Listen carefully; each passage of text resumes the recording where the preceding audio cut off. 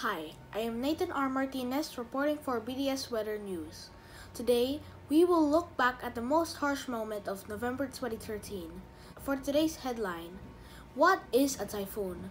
What is the deadliest typhoon to hit the Philippines? And what are the effects of winds to structures and vegetation? Strong winds, heavy rains, floods, storm surges. These are just some of the hazards that are brought by tropical cyclones.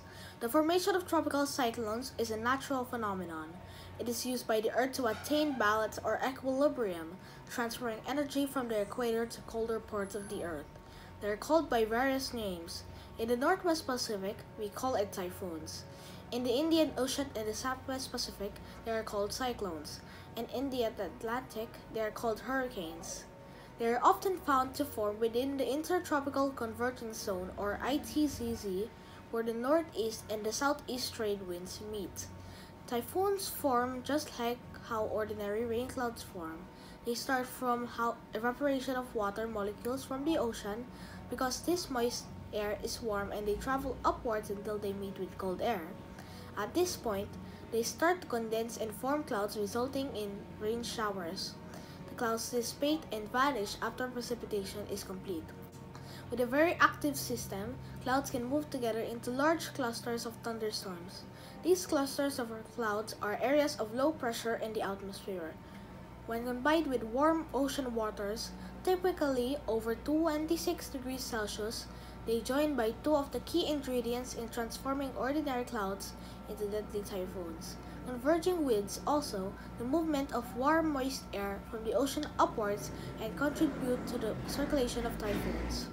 With an organized circulation, the low pressure area becomes a tropical depression. As tropical depression drifts, it may encounter areas of the ocean where it's exceptionally warm.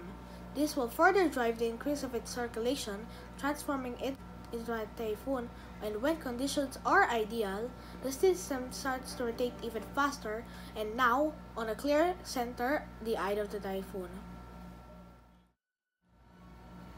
Typhoons are common in the eastern Pacific, but this one was quite literally off the scale. It had winds in excess of 300 kilometers per hour before it hit the Philippines.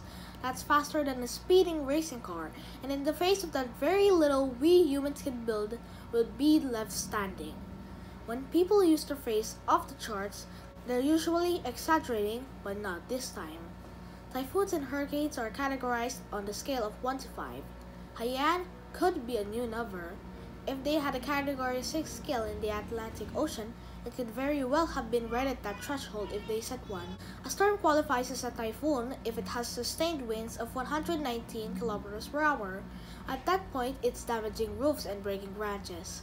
As it moves up, things get worse quickly.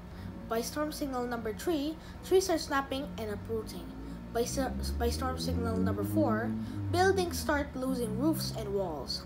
Storm signal number 5 is catastrophic. Areas can be left uninhabitable for weeks or longer. In the central Philippines, Yolanda's fury landed 600 kilometers wide hours earlier, dragging surging waves onshore. 48 hours in the storm signal number 5, two-story building storm surge. About 80% of houses and structures and everything in its path were destroyed. The roof demolished and ripped off. The breeze flooded. Airport flattened. Cars tangled in down power lines, and roads choked with debris. Hundreds and thousands of families homeless, making their way through what's left. So many look for their food for their children. At least 4 million people were affected, and of course that horrific death toll of 10,000, leaving death and desperation everywhere. That's what the Philippines have gone through.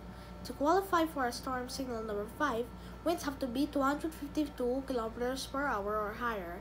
Yolanda was more than 50 above that, more than 300 kilometers per hour. Experts of the University of Western Ontario study winds and its effects on buildings. They say, basically other than nuclear reactors, nothing is built to stand up to a storm like Haiyan. The Philippines suffered, any country would be. One thing that does make the Philippines a particularly bad target is elevation. It's low. The 6-meter storm surge ripped through communities along shorelines. In fact, unlike most storms, Yolanda was actually gaining power as it made the landfall. That's why it's called the strongest, devastating, horrifying, deadliest typhoon in the history to hit the Philippines. It was a tragedy beyond anybody's imagination. What are the effects of winds to structures and vegetation? Storm signal number 1 means, in your area, you will have a sustained winds of up to 30 to 60 kilometers per hour within the next 36 hours. Damage to structures. Houses and other structures made of light materials may be partially unroofed by strong winds. As for damage to vegetation, twigs and branches of small trees may break. Storm signal number 2 means, in your area, you will have a sustained winds of up to 61 to 120 kilometers per hour within the next 24 hours. Damage to structures. Houses and other structures made of light materials may be partially unroofed by strong winds. Galvanized iron roofing may be stripped. As for damage to vegetation, a number of trees may break or be uprooted by strong winds.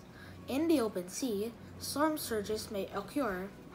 Storm signal number 3 means, in your area, you will have a sustained winds of up to 121 to 170 kilometers per hour within the next 18 hours. Damage to structures. Houses and other structures made of light materials may be unroofed or destroyed by strong winds. A considerable amount of damage may be seen in structures of light and medium construction. Billboards and glass panels of buildings may be destroyed. A widespread disruption of electric power distribution and communication services may take place. As for damage to vegetation, many tall trees and crops may be destroyed or uprooted. In the open sea, huge storm surges may occur.